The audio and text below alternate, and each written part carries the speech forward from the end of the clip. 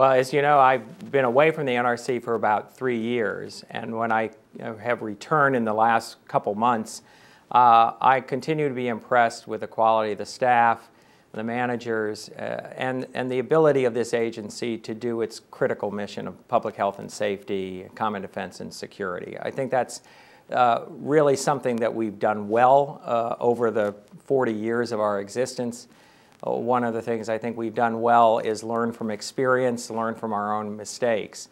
We're entering some challenging times. I think we have some issues regarding what the future of the nuclear fleet will be, whether there's interest in new types of facilities. We have some issues regarding budget and right sizing of the agency. But again, I hark back to my prior experience and know that the staff of the agency and the leadership of the agency has always risen to the occasion and faced those challenges and met them, I think. So I look forward to working with my fellow commissioners and working with the staff to address the issues we will have in front of us in this environment.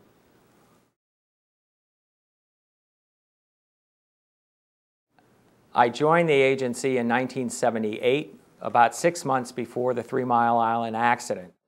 Came to the agency as an attorney through the honors program, and one of the great things I got to do over those 30 years is have experiences in almost every facet of the agency's operations.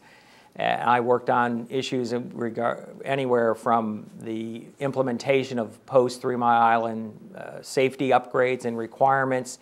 I worked in the enforcement program with the investigative program. I also worked closely with the inspection staff on problems of construction quality. Other things I got to do when I went to the commission and worked as a legal assistant to Commissioner Carr, who later became the chairman of the agency, is work on things like Part 52, the then new licensing process that the agency was putting together and that we've in the last few years executed with the Vogel and the Summer applications. I also worked after 9/11 with the security staff in the new NSER office on implementing security improvements. The other thing I would say is I got a chance to work with many of the people who helped shape this agency and helped it succeed over the years. It's very humbling in a way and very gratifying to see people in the halls as I've returned to the agency greet me, and I can think about a lot of them. Some of them have been here almost as long as I have on projects I worked with them. So that's been very rewarding. But I think what that also does is it helps prepare me in terms of thinking about what types of problems we need to address, how to move through some of our the issues and prepare ourselves for the future. Because I've had experience with many of the programs.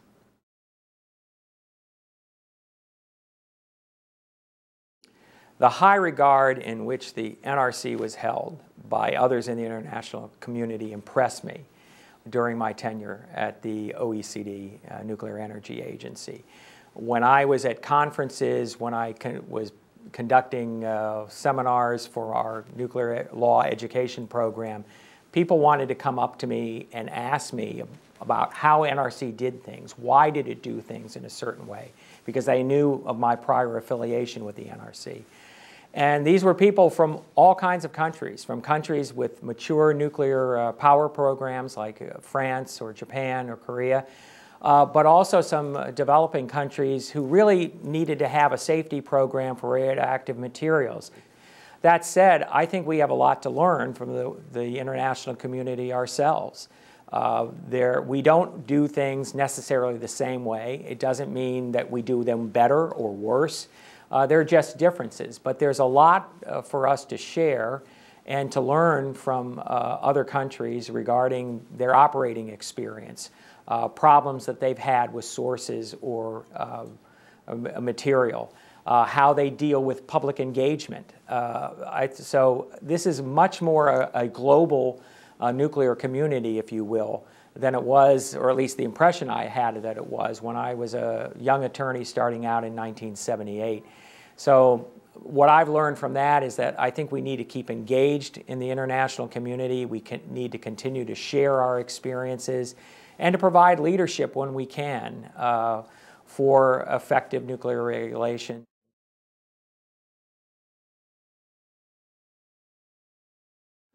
Well, I've just been back for about 2 months now, and I'm still getting acclimated to the agency. Hard as it may be to believe, I found coming back, even though I had been here 30 years, I had about a 3-year break while I was working at the NEA in Paris, so I still got some learning to do.